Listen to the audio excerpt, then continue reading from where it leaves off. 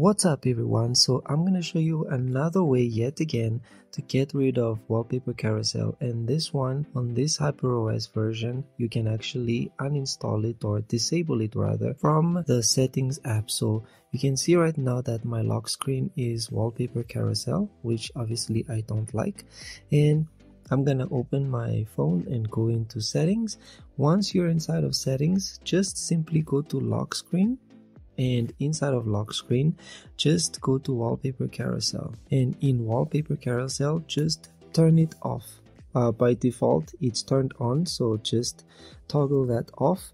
And if you'd like to add your own pictures to wallpaper carousel and have people actually see your pictures, so you are now annoying them instead of them annoying you, you can say sure and upload your photos, but I'm gonna say no thanks. And now that it's disabled, when I lock my phone again, you'll see when I turn it on that wallpaper carousel is no longer there. It's gone. And it's really that simple with this version.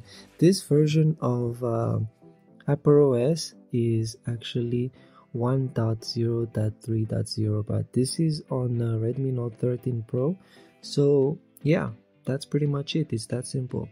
Let me know if this helped you, and if it didn't, watch my other video on how to remove wallpaper carousel, because it's a different method, the one that came before this one. And thanks for watching.